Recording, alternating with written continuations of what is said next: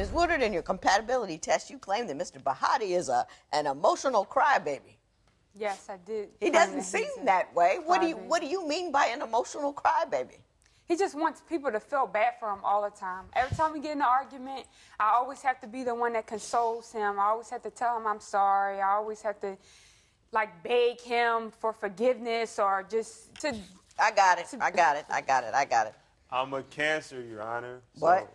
So that's a Cancer trait.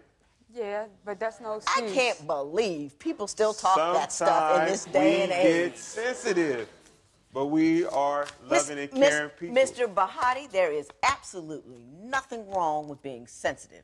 And I don't think you have to defend yourself. I support you in that. I think women spend a lot of time asking men to be sensitive and kind and caring, and with that comes emotional and an occasional bucket of tears.